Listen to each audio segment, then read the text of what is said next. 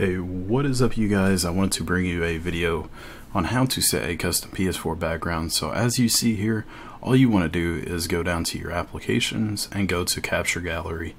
Now once you're in here, you can choose any screenshot that you want as a picture, or you can choose a web image, but for this video I'm going to be doing a screenshot.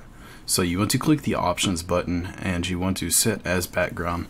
As you can see right here, it'll ask you if you want it to be dim. You can also select the color whenever you're inside the menu.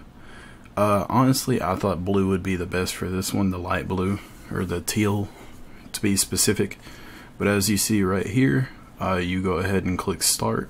Once you click start, you can back out. As you see, the color is that, and also the background is what I chose. So thank you guys for watching this video. Hope you have a great day and a great night. Peace.